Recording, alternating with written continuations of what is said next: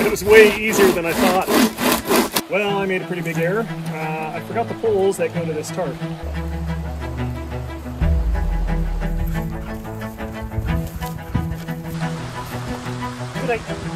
Could I make the bed? Check out that view though.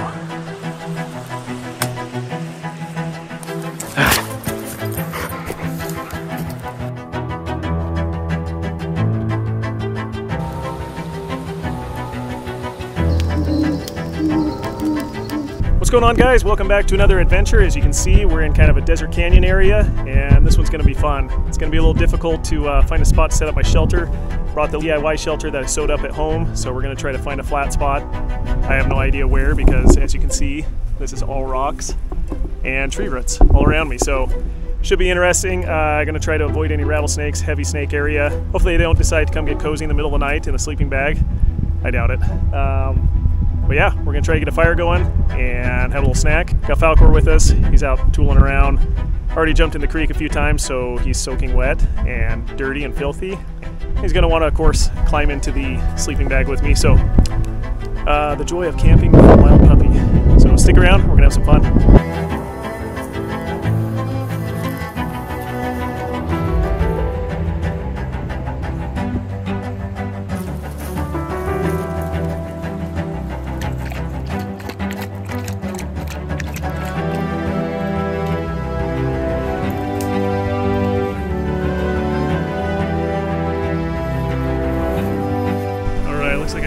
Little spot here.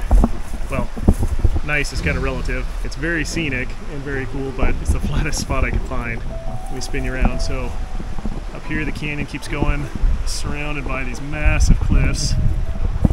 Got the creek right here. Nice ambient noise. I got a spot right here. I can do the fire safely. I'm right next to the water and I got all this dry sand around, so everything else is pretty green, so that'll solve the fire problem. Spin you around here.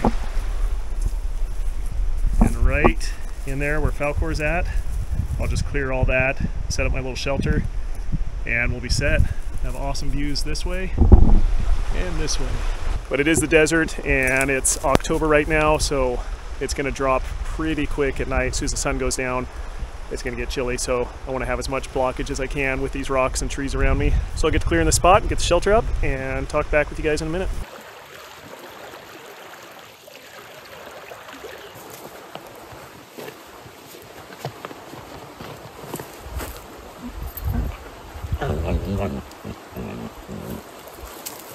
So every time I grab my leather gloves, this is what happens.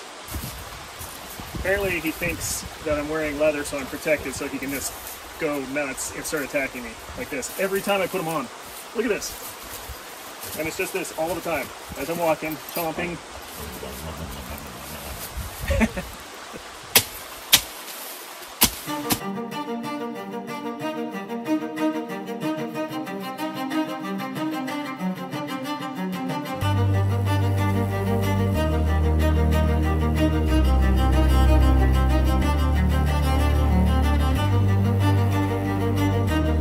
Well, I made a pretty big error. I forgot the poles that go to this tarp, so can't really set it up exactly right now.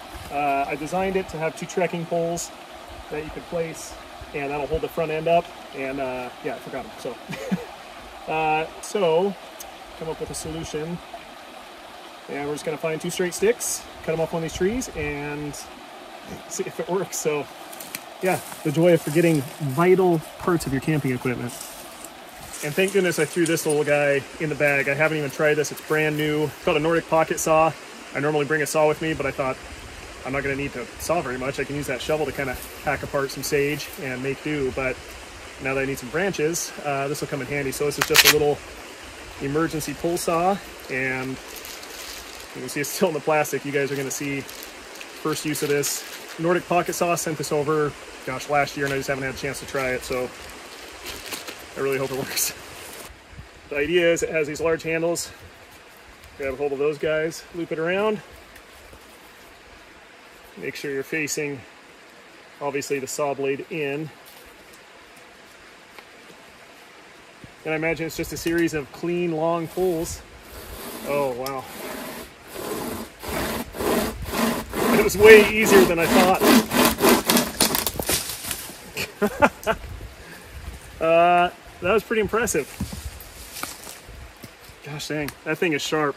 So I will definitely leave a link for this guy in the notes, and I'm looking forward to using this during wintertime.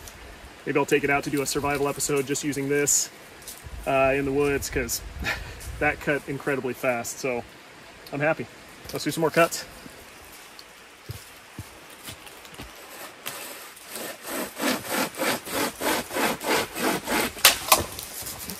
That is so easy.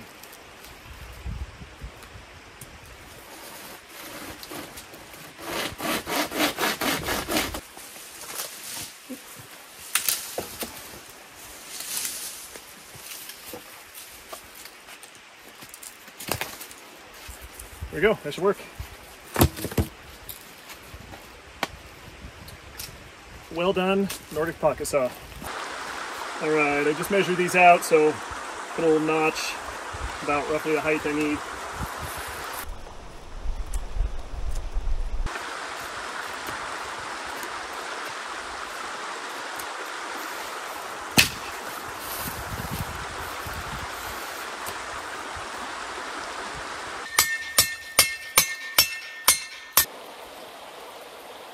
This ground is way too sandy to get a stake in over here. I barely got one in over there, so I'm gonna have to improvise and tie it around this rock over here. Anyways, keep improvising, figure it out. This just clearly isn't working because the stakes just keep popping up in the soft sand. Makes for a nice spot to sleep, but not so good with the stake, so let's see if I can get this tied off.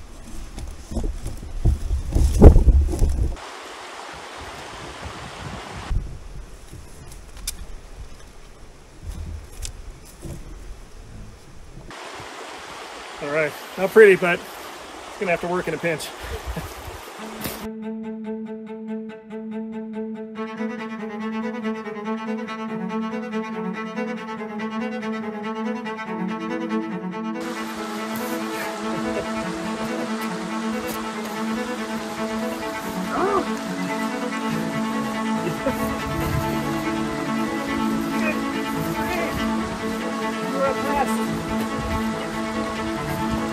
Can I make the bed? Can I at least make the bed? It was such a truth.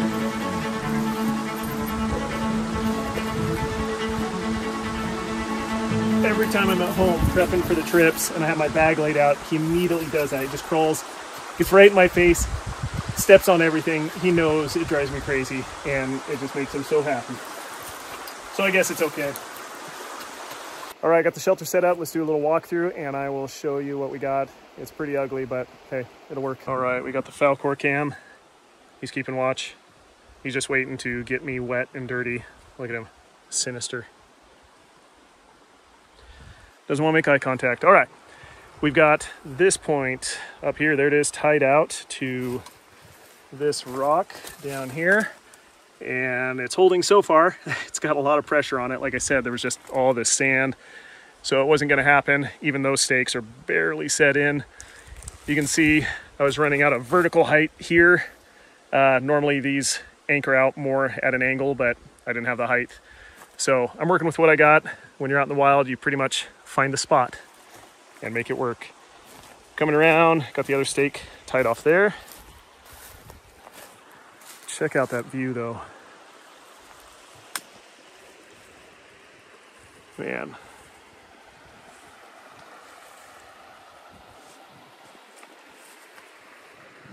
We got a creepy cave right up there. Probably some kind of gremlin up there. Right on the back. I normally would stretch this out more and do more tie outs, but I'm not gonna keep fighting the sand, so I just have the single stretch back here to kind of give me a little bit more headroom. It works, gives me enough room to lay out the bed. So I think next, might do a little bit of exploring. Just gonna go scout around, find some wood, make fire, get dinner ready. And I probably got a couple hours of daylight left, so temperature's already dropping. I don't know if you can see there's something kind of blowing in over here. The wind's picking up and it's getting overcast, so I don't know. But yeah, while you're at it, now is a good time to hit like and subscribe. Helps out the channel.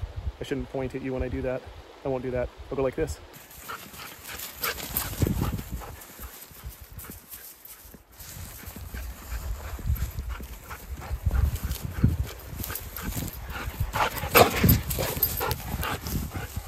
And there's the zoomies every time.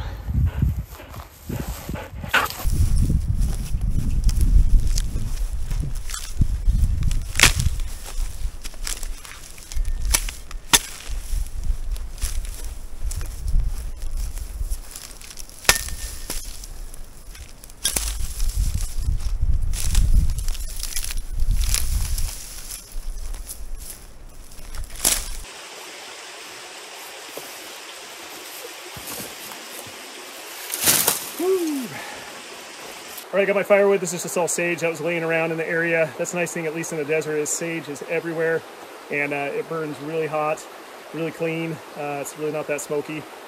And there's plenty of cow patties around, so if mosquitoes come out, little trick, just throw a cow patty in the fire, and it does keep away the mosquitoes. So I'm not noticing any right now, though, just little gnats and whatnot. But get some rocks, make a little fire ring, and we'll get fire going.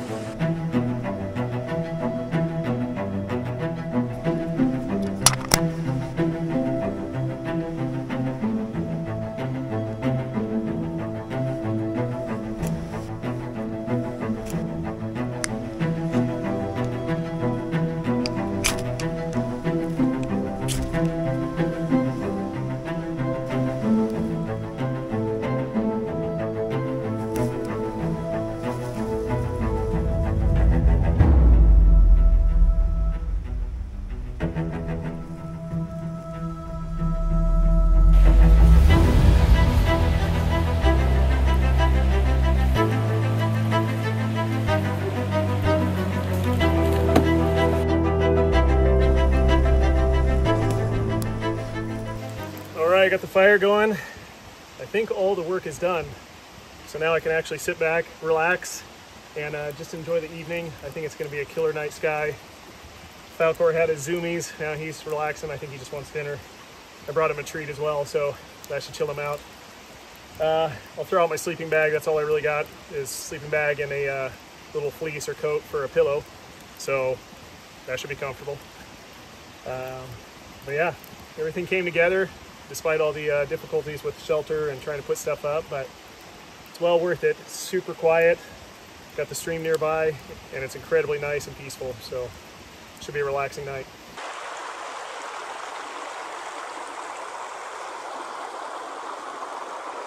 Actually went for a little luxury this time and brought a little chair.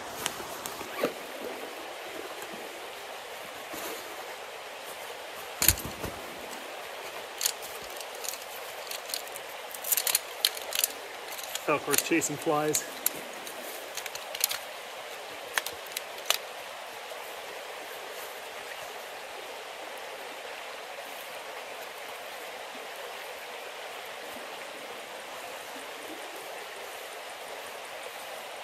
Oh, that's nice.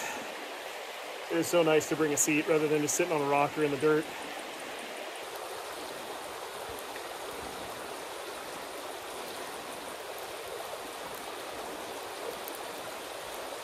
You want dinner right now? All right. Good boy, stay. Good boy. Just stay right there.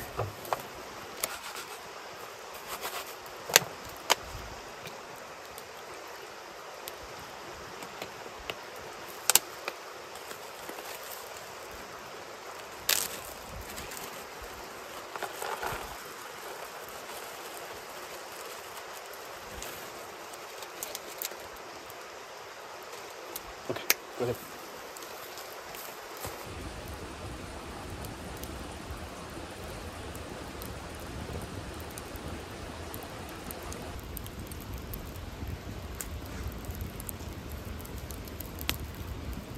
All right, for dinner, I've got these tasty little treats. Not one, but two. I'm gonna clear the fire to the side and just throw these on the coals, let them sit for a minute, and have some delicious, can you guess it? Beef chimis.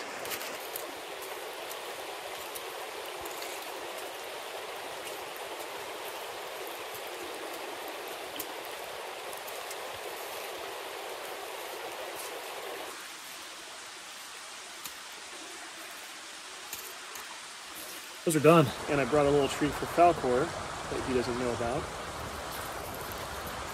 You want a treat? Come. Come here, sit. You be good.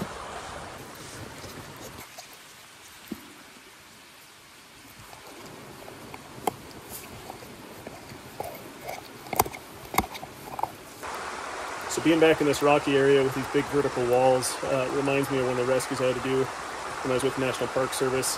I was working over in Colorado, and we had a call in an area that's called Black Canyon of the Gunnison, just huge vertical walls that went up to roughly, I think, 2,000 feet. And you have different scrambles to get down into the canyon, anywhere from class 3 to class 5, where you're just basically crawling up, not necessarily roped in or needing ropes, but just pretty technical. So we got a call, and the problem with that canyon is we had to have a variety of rangers positioned throughout the canyon to complete those radio calls. You had to complete the triangle of communication, so we had to have one person on one side of the canyon, one on the other, and then our crew went down into the canyon to make the rescue. And we got all geared up. I brought the medical kit, so we're going down this class 4, class 5 scramble. I got a huge EMS kit. I was waiting to get the call to find out what was needed. They said, yeah, let's go ahead and bring oxygen. We don't know what we're getting into. We just knew it was an elderly gentleman who thought he had broken his leg and couldn't climb out. He was with a Boy Scout group. So we make the descent, get down there, and we find him, check him out. He didn't have any broken bones. He was just pretty banged up and pretty sore and got in a little over his head. So the scouts went ahead of us. They went ahead and climbed out, and he asked, well, can't you bring a helicopter down here? And we said, no, there's physically impossible. The water was too low, I think, at that time, so we couldn't even get a boat up the canyon.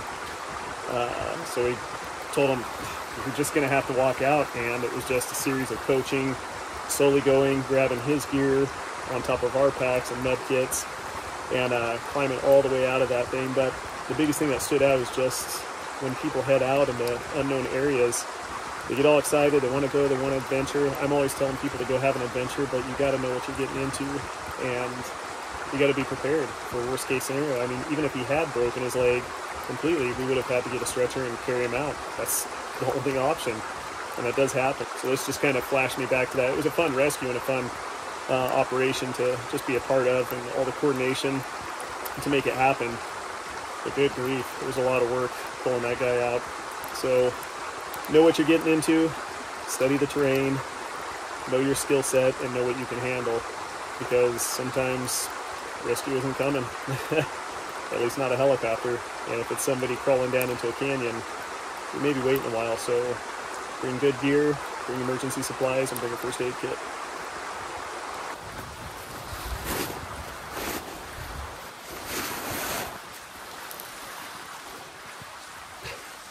Whoa. All right, guys, we're gonna rack out. Falkor's all snuggled up here. I think he gets scared of the dark. He keeps wedging himself in here close, which is fine. So got the sleeping bag laid out. Hopefully all the spiders decided to go somewhere else. So we'll see you guys in the morning unless something crazy happens. Good night.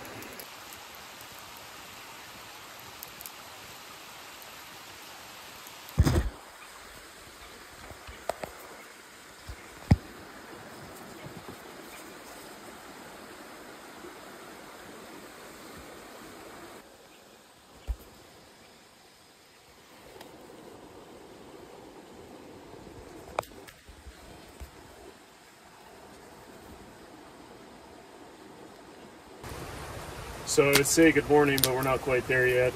It's almost 4:30. Been up for quite a while. It got stinking cold.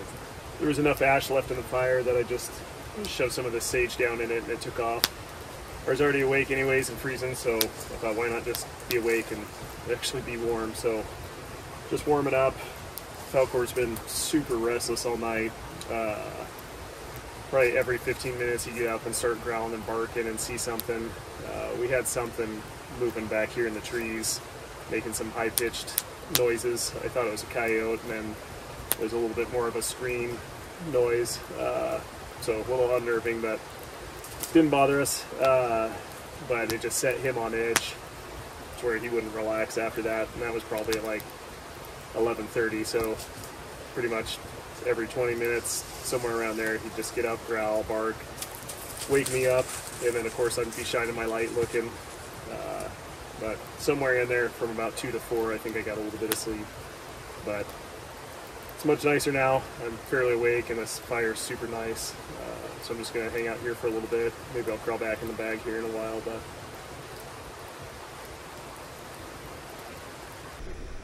all right, morning guys.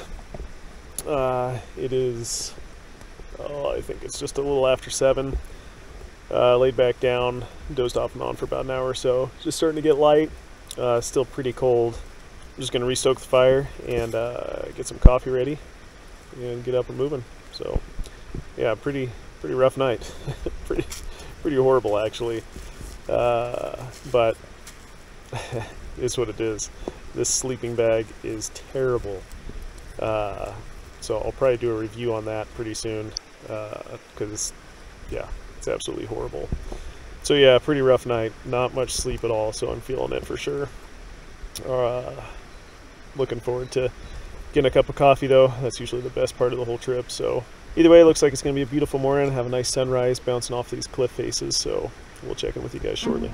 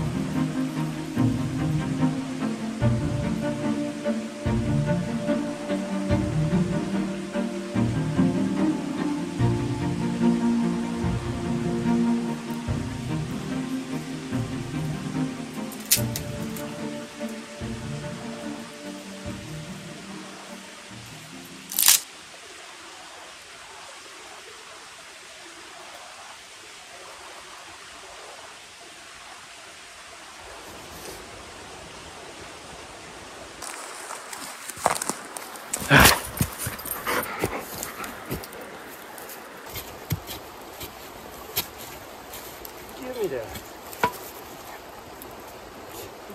Drop.